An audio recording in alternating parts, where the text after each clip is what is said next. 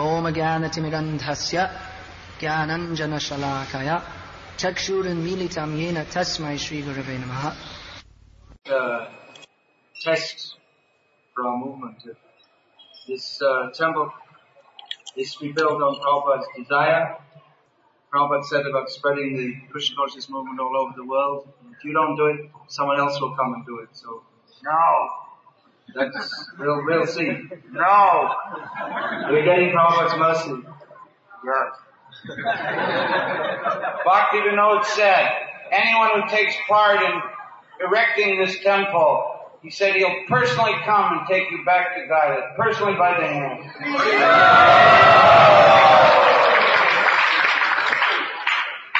So this is the boldness of our movement, which Prabhupada was boldness personified.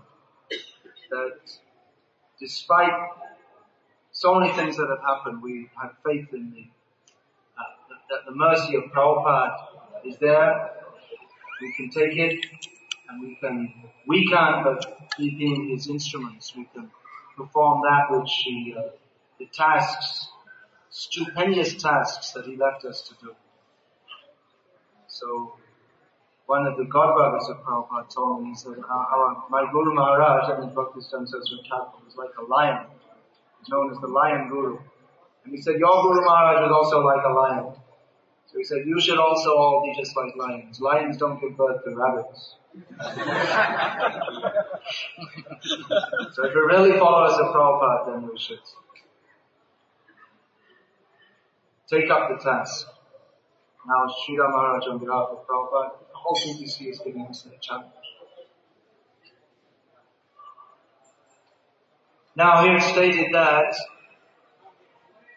Kamsa Maharaj, he was a king. Samanutapta, tapta means hot. Heart is burning. The Samanutapta means he's feeling in the same way as Vasudeva and Devaki. He's sympathizing with them, feeling what they are feeling. He's feeling compassion. Is he? Is he really compassionate in the same way that Vasudeva and Devaki are? Vasudeva and Devaki are great pure devotees of the Lord. They're famous as great devotees of the Lord, and Kamsa is famous for being a great demon. But here he's expressing some compassion. Harava bhaktasya kato mahan gunama manoratena asati bhavato vihi. Those who are non-devotees, they may possess many qualities, but they're not the same as the qualities of devotees. They're not kato mahan guna. They're not fully devoted. They're not great qualities. Because the qualities that a non-devotee may have are simply produced from the mental platform. Manoratena sati bhavato vihi. Simply on the external mental platform, a non-devotee may have qualities. An actual devotee has qualities which are developed or inherent from the spiritual platform of love of Krishna. Therefore, here it's the sympathy or the empathy, the compassion of Kamsa. That we can understand. It's not really, it's compassion, but not in the same way as that of a pure devotee. And the test of that will be, is that his character doesn't actually change. He goes on being a demon. If he was actually sympathetic, then he should have also become a devotee. He did eventually, when he came here to Mayapur as Chandkazi. Then by the mercy of Chaitanya Mahaprabhu, he became devotee. But he will carry on with his atrocious activities. This chapter is entitled The Atrocities of King Kamsa. So he goes on being atrocious. Atyacha, word is in Sanskrit. Sounds almost the same. Atyacha, atrocious activities. That example Prabhupada gave also, that so many people will say, I have seen Rasa Leela. I saw Krishna in my dream. But then the question is then, why did you get up in the morning and have a cup of coffee just like every other morning? Why did you go on with your materialistic way of life? If you actually saw Krishna, and then you would, that was from the spiritual platform and not from the platform of your mental fabrication, then you would have not come back to your materialistic way of life. Your life would have changed. So in the same way, Kamsa, he's feeling some compassion. So that's on the relative platform, that is good. Even among demons, there are different classes. Prabhupada gave an example of, he saw in Calcutta, Prabhupada described, actually it was a class here in Mayapur, he was describing this, about the demoniac mentality, and he described he remembers seeing because everything in India tends to be kind of gross. That's stated also in the Bhagavad-gita, that everyone gets their karma exactly according to the mold it should be in India. So, in the Western countries, they have slaughterhouses. They keep them a long way away from the city. But in the hotels or the restaurants, then in India, in other places like China, they have fresh food for you, not for you, but for those who like to eat such things. Chickens, they'll be slaughtered right there and cooked right there on the spot. So Prabhupada was describing how the man in the hotel, that means the restaurant, he was cutting the chicken's throat. And his son, who hadn't been fully trained up yet, was crying. And the father, fully trained up means whatever the father does, the son does. So in course of time, he'd also be cutting chickens' throats. A potter's son becomes a potter, a barber's son becomes a barber, a thief's son becomes a thief, and it works like that. So the hotel owner, his son was getting trained up and cutting throats. So the son was crying, and the father was saying, "Why are you crying? It's very nice. It's very nice to watch the chickens screeching and suffering." He was thinking it's nice. So Prabhupada was citing this as an example of the demoniac mentality. People take pleasure in seeing the sufferings of others. Para dukkha sukhi. They take pleasure in seeing the sufferings of, and the concomitant factor of that is para sukha dukhi. When someone is happy, they become unhappy. That is called envious mentality. They don't like to see others happy. So Kamsa, as Maharaj is pointing out, that was very interesting. I never thought about that before. That Kamsa, when at one point it seemed he was going to be not such a bad demon, but then his advisors came and said, "Hey, look, we've got to get serious here. Let's start persecuting the Yadus, the Vishnus, the Angas, the Bhoja." So Kamsa said, "Yeah, you're right. Okay, let's do it." But himself, his own inclination was to be a little bit gentle. Not very gentle, but not as bad as his, due to bad association, actually, it's stated in the It's due to bad association. He became a demon among demons, the paragon for the demons. So here he's feeling some compassion for Devaki. Because after all, there's some family relationship. And we had the example of Auschwitz. I don't know if I pronounced that properly, but anyway, whatever it is. So, Hitler was overseeing that, and Maharaj was telling the story of just, it must have been some Herr Schmidt who somehow became the head of Auschwitz. And the Jewish gentleman who saw him fainting because he realized that now I'm here to accuse him, but that could have been me. If in that situation, due to bad association, maybe I'd have done the same thing.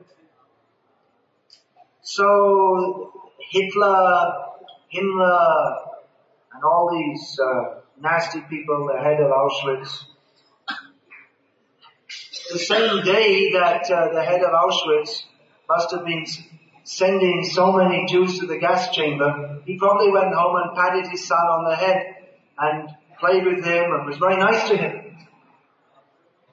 And if his son, so many Jews he's sending for slaughter, but then if his son tripped over, quick, pick him up. Oh, did it hurt? He's like, does it hurt? If he doesn't, did it hurt? The son fell over and scratched his knee, because it's all hypothesis. And the same day he's sending thousands of people to slaughter. So he's feeling some compassion. But that's all in relationship to his body. In about 2 purports previously, the Prabhupada quotes Kamsa as an example of Dehatma Buddhi. Everything that is in relationship, I am my body, and everything that is in relationship to my body is of importance to me. And that which is not connected directly with my body, then then you can cut the chicken's throat, you can gas the Jews, but my own family is extended sense gratification, because he feels a relationship with his family members, so he feels for their suffering, but he doesn't feel for the sufferings of others beyond that. So a materialist may be said to be more advanced in apparent saintliness according to the extent according to the extent of the field of his extended sense gratification. A total out and out demon, he only cares for himself, and modern society is promoting that total selfishness. I, me, and mine, and that's it. I, me, and just me, and me, not even mine.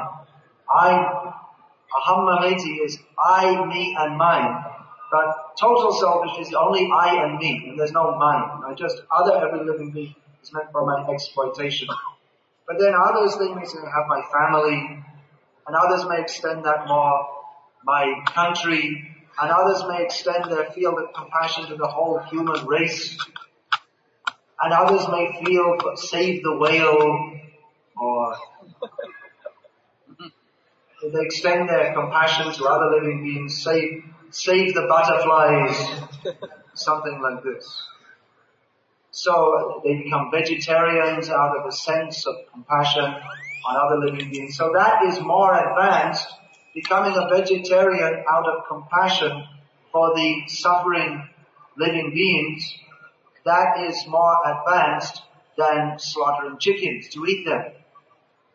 However, as long as one does not understand one's relationship with Krishna, then ultimately that feeling of compassion, that is a transformation of one's own desire for sense gratification. Because one takes the position himself of Suhridam Sarvabhutana. Instead of recognizing Krishna as the friend of all living beings, he thinks, I am so friendly, I am so nice to all other living beings. But as long as one refuses to accept that Krishna is the supreme living being and everyone should act for his pleasure, then his so-called being friendly to others, that will be perverted. One is friendly to others by cultivating a feeling that I am good, I am nice. Prabhupada gave the example of there's a certain mission which is very prominent in Bengal. not a Christian mission, a Hindu mission, that they believe that they've created a slogan that Manava Seva is Madhava Seva. Service to man is service to God. And they've also invented a term, Daridra Narayana, that we should see all people as God. What a high sentiment. What a wonderful sentiment. No, it's wrong. It's rascal. Narayana is Narayana, and everyone else is Narayana Angsha, part and parcel of Narayana. So they've invented especially the term Daridra Narayana. The poor man is God. I'm a rich man. I'm a rich Narayana. This is a poor Narayana. So I'm in a better position than the poor Narayana. So we should serve the Daridra Narayana. How shall we serve the hungry? Daridra means poverty stricken. So we should serve him by cutting the throats of the goats and feeding them healthy meat. Not considering what the Prabhupada said, the Chaga Narayana, the goat Narayana. If you're going to say the man is God and the poor man is God, why not the goat? Why do you cut his throat? So your compassion for one living being, where's the compassion for another living being? And then of course we may say that we love all living beings. We love the embryos and the germs and every living being. But actually it is not possible to love every living being while being envious of the prime living being. If we deny our relationship with Krishna, that is violence. If we promote humanitarianism, ethics, goodness, and all these things, but don't teach others that you can only actually be happy and you can only actually be benefited by having a relationship with Krishna, then that is actually not compassion, that is actually violence. And Bhakti-siddhanta Saraswati Thakur, he defined that the worst type of violence, worse than Auschwitz, which hadn't happened at that time, worse than killing people, worse than whatever kind of violence you can think of in this material world, is to fail to deliver them Krishna consciousness. Because the Hitler and company, they may have killed so many bodies, but if we fail to deliver Krishna consciousness to others, then we're killing the opportunity to get free from birth and death, and killing the opportunity to restore our relationship with Krishna. So comes this compassion, although no doubt he felt it, but it was temporary, incomplete, only based on the feeling that, well, after all, she's my sister. Just based on a bodily understanding. So even though Kamsa was sympathetic and feeling something in his heart, still devotees, they can understand that this is not on the level of the compassion of a devotee who preaches Krishna consciousness. So Harishar Prabhu is looking at his watch, feeling compassion for the devotees that they also have to take prasadam and the service are waiting. But Vijay Prabhu told me that Jagatag Maharaj went on to 9:30, so he set a precedent. Tejiya samna dosha. Well, I'm not tejas. I know. I'm saying you can't. I have faults. I can't find faults in him, but if I go on, I have a fault. So I'll stop here. Srila Prabhupada ki jai. Srila Bhagavad Mahapurana ki jai. The temple of Prabhu Mandir. Yes, Adbhut Mandir ki jai.